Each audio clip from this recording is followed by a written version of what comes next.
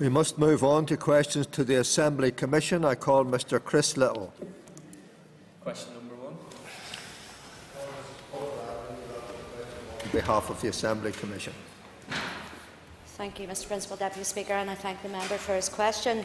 Initially, a budget of £100,000 was allocated to develop a youth assembly in 2014-15. However, because of financial constraints, the project was put on hold and consideration given to other ways of engaging with young people. The Education Service continues to work with schools and with the youth sector to increase young people's understanding of the work of this assembly and to encourage their engagement with that work. Significantly, the Education Service has been working with Assembly committees to consult young people about a range of different legislation and inquiries. For example, shared and integrated education, together building a united community strategy, the road traffic bills and current proposals for a new law on bullying in schools. The Education Service is further engaging young people in the work of the Assembly through its Connections project, which aims to promote dialogue between decision makers and young people, financed by the European funding streams, Erasmus Plus, the project running between February 2015 and January 2016, involves 36 participants aged between 16 and 18. The group will have the opportunity to deliver primary research findings to Assembly committees in early 2016. Plans are underway to apply for further funding for similar projects involving other legislatures. The Education Service series of Let's Talk events around Northern Ireland brings together young people and their MLAs. In 2014-15, 5 such events were held, each of which involved about 100 young people from differing schools and neighbouring constituencies. Mr. Little for a supplementary. Thank you, Principal Deputy Speaker. I thank the member for her update, and I welcome the much positive work that has been doing to ensure youth participation and inclusion in the Assembly process, particularly the inaugural Youth Congress that is scheduled to take place in this Assembly chamber tomorrow. But would the member accept that the priority for children and young people remains Northern Ireland Youth Assembly, and would the Commission be willing to re-engage with the youth sector, the Northern Ireland Youth Forum, for example, to re-examine and refresh costings and proposals in relation to Northern Ireland Youth Assembly? Thank the member for his supplementary. Yes, I wholeheartedly agree, and as do the Commission, that we need to be engaging our young people as much as possible with this Assembly and how we operate within the Assembly. And I'm glad you mentioned the inaugural Northern Ireland Youth Congress annual sitting tomorrow. I, like other members around this chamber, will be present at that tomorrow, and we should be doing everything within our power to keep that engagement with our young people. Call Mr. Gordon Lyons. Question 2, Mr. Principal Deputy Speaker. Call Ms. Caitriona Ruane to answer on behalf of the Assembly Commission. And can I thank the member for his question? O Anor Govila Hainjeg, Gujiyara 4 Govila Kuigjeg, Hug 3K Dahatashe, Kate Quagashe, Dini, Courcher Fergn of the Parliament. From January 2011 to October 2015, the total number of people on record of having visited Parliament buildings is 346,156. This number represents the total number of visitors attending a diverse range of events, functions, guided tours and schools education programmes. The Assembly does not, however, keep a record of the number of public visitors attending plenary sessions, committee meetings or using the public dining facilities during recesses. The Assembly Commission will be able to provide the member in writing the yearly total number of visitors broken down into functions, functions with the tour, tours with hospitality and education programmes. Indeed, if members here are interested, we can provide it to all the members. Mr. Lyons for a supplementary. Thank you, Mr. Principal Deputy Speaker. And can I thank the Commission member for her answer, and perhaps she would also be able to give me the information broken down by each year as well, the total for each year. I'm sure that other members in the Chamber will want to join with me in commending especially the work of the Education Service and the work that they do with young people. Most weeks since I've come to this place, I seem to be in answering questions from young people, and it's very welcome to have that opportunity to do that. Will the Commission join with me in commending the work of the Education Service and also seeing what other ways we can engage with young people who come here? Thank you.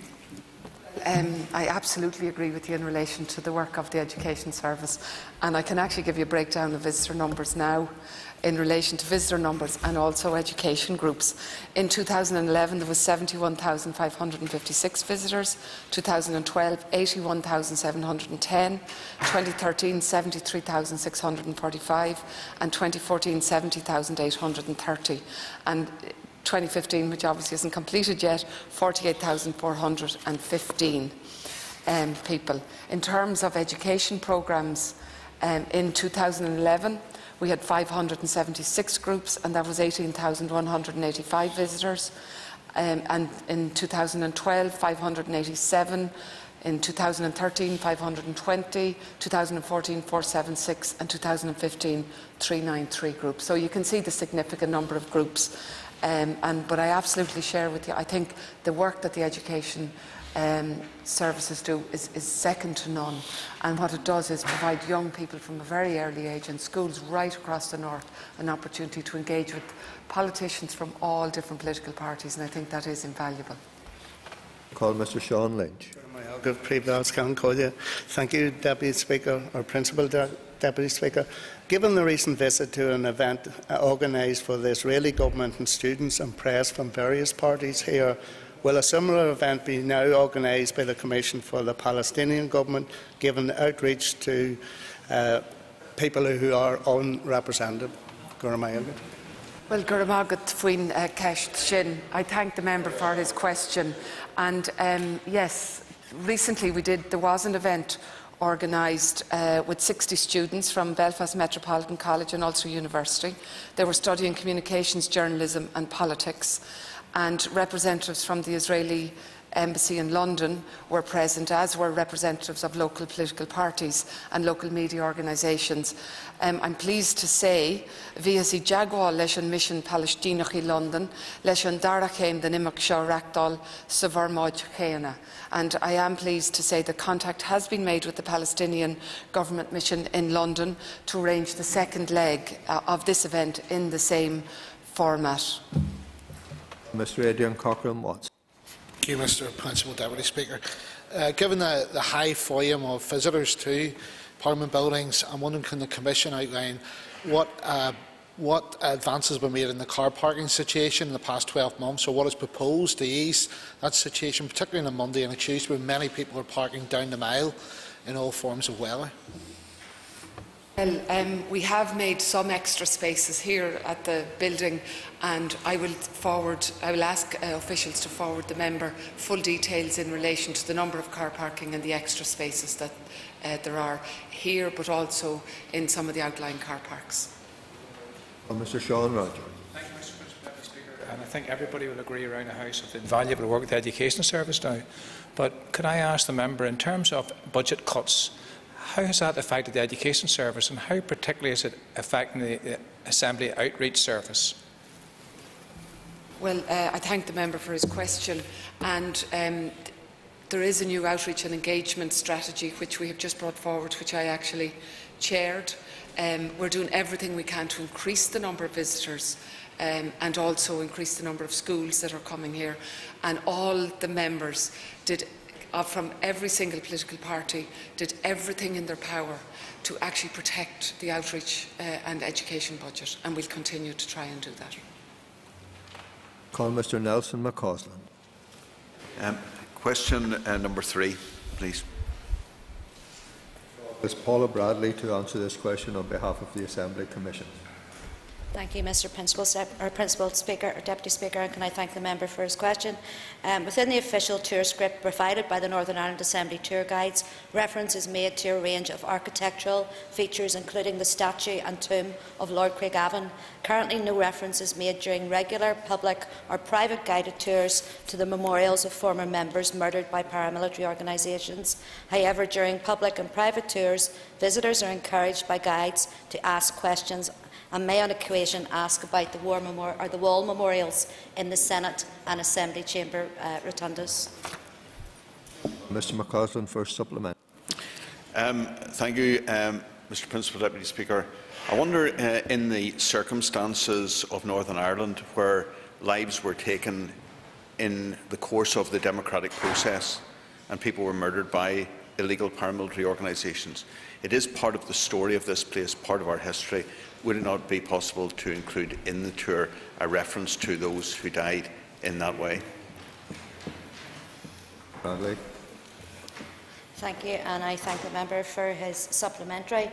The official tour script provided by the Northern Ireland Assembly Tour Guides was approved by the Assembly Commission back in 2001, and could I suggest maybe to the member that he speaks to his Commission member about other issues he might have? Thank you. Mr. Leslie Cree. Deputy Speaker, and I'm disappointed to hear that memorials are not explained unless someone actually asked. But as we move into a pivotal year for centenaries next year, not least Northern Ireland's sacrifice at the Battle of the Somme, will the Commission now seek to integrate the War Memorial inside the main doors as part of the tour in future? Bradley.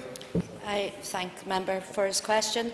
Again, you need to speak to your Assembly Commission member. That will be something that will have to be dealt by the Commission and a decision made by the Commission. But I understand his sentiments entirely, so I do. And yes, I could say I probably would be supporting that. Call Mr. George Robinson. Question 4, Mr. Deputy Speaker. Answer this question on behalf of the Thank Assembly you, Mr. Commission. Principal Deputy Speaker, and I would thank Mr. Robinson for his question. There are currently 5 defibrillators in Parliament buildings, and they are located in the following areas: the front reception, the control room, the blue flax, the long gallery, and the 4th floor south corridor. Information on the location of defibrillators is provided on ANSYST. Answer. Mr. Robinson for supplementary. Thanks for the answer, Deputy Speaker. Can you outline the number of people trained to use defibrillators and how often their skills are updated? The Assembly Commission is committed to ensuring that there is a positive health and safety culture throughout the organisation, and as such there are 18 staff trained in use of defibrillators. Ms. Joanne Dobbs. Thank you, Mr. Principal Deputy Speaker. Can I commend the member on his comprehensive answer so far? Given the importance, can I ask, are there any plans to train additional staff in the use of defibrillators? Thank Mrs. Dobson for her question. There are currently no plans to train any additional secretarial staff in the use of defibrillators, as the number of fully trained operatives is considered sufficient for the number of defibrillators in the building. Ms. Karen McKevin. Thank you very much, Mr. Principal Deputy Speaker. Can I thank the member for his answer thus far?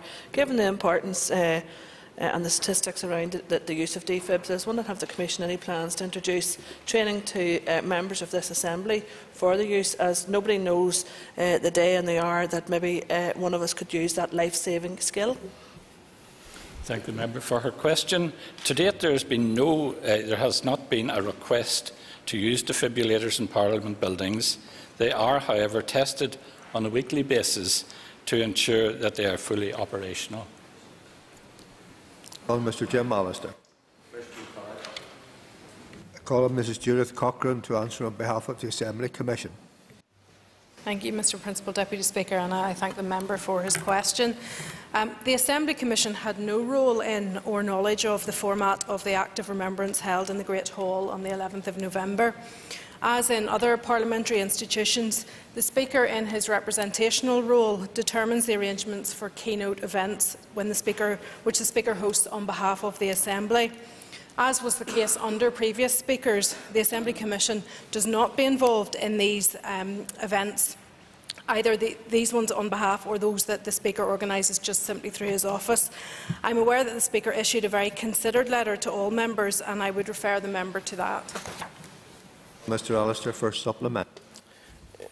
If the Speaker cannot be trusted to retain the national anthem as an integral part of the remembrance service, as evidenced by his disgraceful but happily failed attempt to obliterate the national anthem on the 11th of November, is it not time that the Assembly Commission maybe considered taking over this event or exercising the necessary control to ensure that such attempts to obliterate the national anthem will not occur again? I thank the member for his supplementary. It would not be appropriate for the Commission to seek to take on an event which has previously been organised by the Speaker without the Speaker's request that they do so.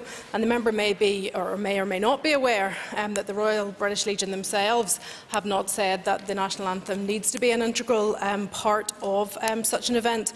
I understand, though, that the current Speaker did engage with the Royal British Legion, and as a result he ensured that the Armistice Day event was actually held on the 11th of November and that it was in the Great Hall in order to allow for more people to be able to attend than in previous years. I think it will be for the next Speaker in the next Assembly to take the arrangements forward, but members should take up the offer of the current Speaker to engage in this issue to ensure that future events are as open and inclusive as possible. Mrs. Sandra, over. Mr. Principal Deputy Speaker, does the Commissioner appreciate the Speaker's decision to remove the national anthem had ultimately the opposite effect of supposedly his effort of making it a delicate? I thank the member for her question. I think it's true the Commission's focus through its engagement strategy is to encourage people into this building and to participate in events. And there are no definitive records, but we believe that the Remembrance event that was held this year actually had a record attendance, and the Commission would very much welcome that outcome and the inclusive approach that the Speaker has outlined. Mr. John Dunn. Principal Deputy Speaker, as a mere Deputy Speaker in this august body, would Mrs Cochrane agree with me that it's always rewarding when you manage to get all political parties involved and leaves an event open so that all members of staff can attend it? Yes, I would agree with the Deputy Speaker. Mr. Gordon Dunn. Mr. Principal Deputy Speaker, thank the member for answers. Can the member explain as to why the service was changed from that of a service to an act of remembrance, contrary to what happens across the rest of the United Kingdom? I thank the member for his question. As I said, the Commission was not involved in the arrangements, so all I can go by is the Speaker's letter, which made it very clear that he was not continuing with the previous event or service, as you might refer to it, which actually had stemmed from when the Civil Service were the main occupants of this building. The Speaker indicated that he was instead building on the format of the event that he had led in the Great Hall in 2014 when he was Principal Deputy Speaker, and like that event, this year's event had no music. Mrs. Pam Cameron. Question number 6.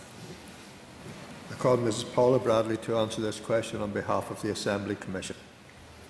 Thank you, and can I thank the member for her question. A draft Gender Action Plan for the Secretariat staff has been developed by the Gender Action Plan Working Group, a group comprising senior staff from across the Assembly. The draft action plan sets out a range of actions and measures to promote gender equality within the Assembly Secretariat. It is a cross-directorate plan which covers the entire organisation for a 2-year period from 2016 to 2018. The action plan also supports the Assembly in complying with its Section 75 duties. The Assembly Commission considered the draft plan at its meeting on the 4th of November 2015 and has approved it for staff consultation. The action plan was issued for consultation on the 12th of November 2015. The consultation will close on Friday the 8th of January 2016. A copy of the draft action plan has been sent to the Equality Commissioner for comment. The draft action plan is available on the Assembly intranet. Mrs. Cameron for supplementary. Thank you. Thank the member for the answer to the question there. Can I ask, will the findings of the AERC's review into women in politics and the Northern Ireland Assembly link into the Secretariat Gender Action Plan? Ms. Bradley. I thank the member for her supplementary. The Secretariat Gender Action Plan Working Group has considered the findings and research of the Assembly and Executive Review Committee's review of women in politics and the Northern Ireland Assembly to identify any overlapping issues. Specifically, where identified issues may affect Secretariat staff, The Gender Action Implementation Group will continue to follow progress on the AERC review, and the action plan contains a specific action to bring AERC recommendations to the Women in Politics Working Group and advise the Gender Action Implementation Group of any potential impact on Secretariat staff. Mr Basil McRae is not in his place. I call Mr David Hilditch. Principal Deputy Speaker, question 8. I call Mrs Judith Cochrane to answer this question on behalf of the Assembly Commission. Thank you, and I thank the member for his question. At the meeting of the 24th of June 2015, the Assembly Commission noted the commitment in the Stormont House Agreement to seek to extend the use of Northern Ireland Civil Service shared services across the wider public sector. Naturally, the Assembly Commission is not part of the Northern Ireland Civil Service, nor was it a party to the Stormont House Agreement, but the Commission agreed that it would consider whether any of its present business activities could be better delivered through a shared services approach. Over the summer months, a series of meetings have taken place with shared services providers in the civil service, most notably in the fields of IT, human resources and finance. And Assembly Secretariat officials will bring fully worked business cases on options for the future delivery of services to the Commission, either through the current in-house arrangements or through an NICS shared services approach. The Commission has no plans at present for further outsourcing of services to the private sector. Mr Hilditch for a supplementary. Thank you, Mr Principal Deputy Speaker, and I thank Mrs Cochrane for her detailed answer to date. Could she further tell me then what is currently being outsourced?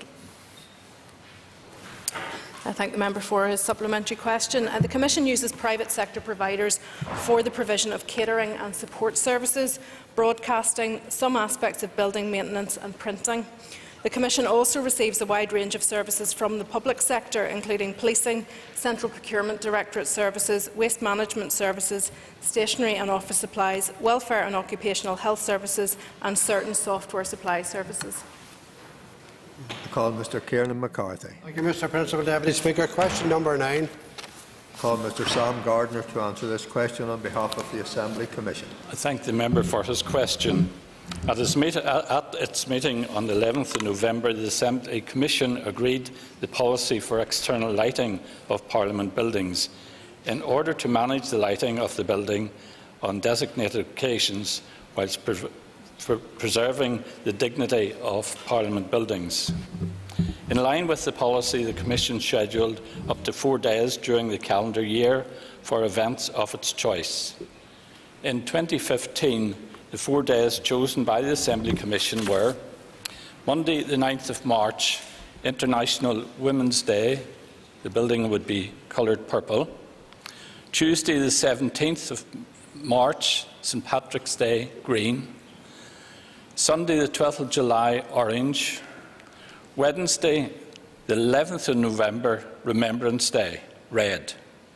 Again, in line with the policy, the Assembly Commission allows its charity of up the years to 5 days during its 12-month term, as well as granting up to another 8 days in other events during the calendar year.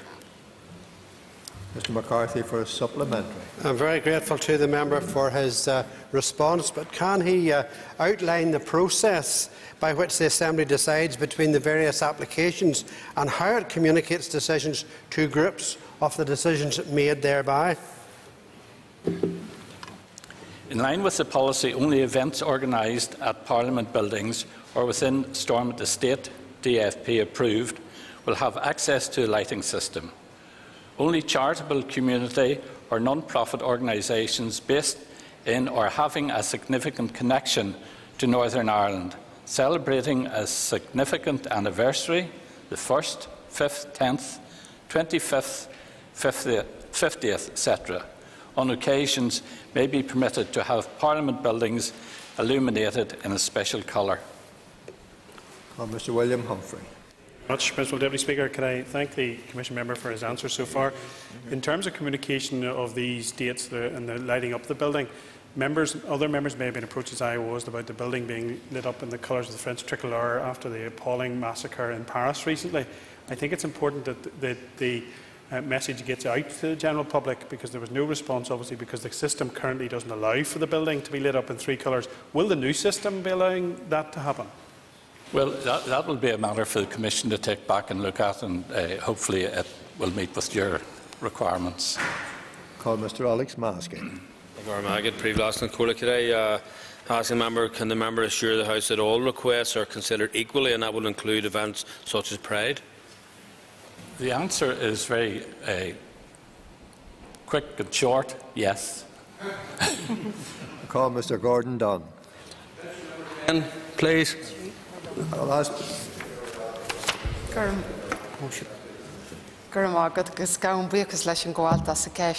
And I'd like to thank the member for his question. Agusini ordu namrataka and three law de vi mehav govila coolje creekni service polinic the hushkartern and imscrudu hart win kuigula jeg the vivan for govila kuigjeg ak anyon fisrachana yenov ni yarna dinner erbe fragragas. Following the unauthorised flying of the Irish national flag on the 3rd of June 2015, the PSNI concluded their investigation in or around 15th of September 2015. However, despite inquiries, no persons have been made responsible. Dúirt freisin nach féidir lo an tábhair seo chuirt níos fuide gan am seo, and the PSNI have indicated that they can take this matter no further at this time. Mr. Dunn for a supplementary. Thank you, Mr. Principal Deputy Speaker, and thank the member for her answer. Considering that the breach occurred in, I understand, May this year, would the member consider that it is important that we get to find out how such a breach occurred, and that measures are now put in place to stop recurrence? Because I'm sure she would agree it is important that we keep the proper flag here flying. Well, I can certainly agree with the member that we keep the proper flags flying. And I certainly would like to see, as a member of this Commission and representing a significant number of MLAs, I certainly would like to see my national flag flying, and the national flag that our party adhere to. Having said that, what I think we should do as an Assembly, in the interest of moving forward, is either have equality or neutrality. And the member will be aware there's currently issues around flags. There is not consensus in relation to this, and I think the best way forward is that we reflect everyone's traditions or nobody's traditions. Call Ms. Rosie McCorley. And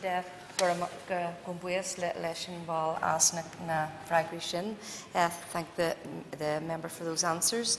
And does the Assembly Commission believe that that Irish citizens should be treated with equality? And you know, the member has just said that, so can she confirm that? And that in relation to flying of the Irish national flag, would this better reflect this Assembly and society? Well, I thank the member. I'm speaking as a member of the Assembly Commission. The Assembly Commission has failed to reach consensus in relation to flags. I think what I would like to see as a member of the Commission is that all our traditions and nationalities are respected. As an Irish Republican, I would like to see my flag represented, or we should have a neutral position. I think it's unfair to have one tradition reflected and others not.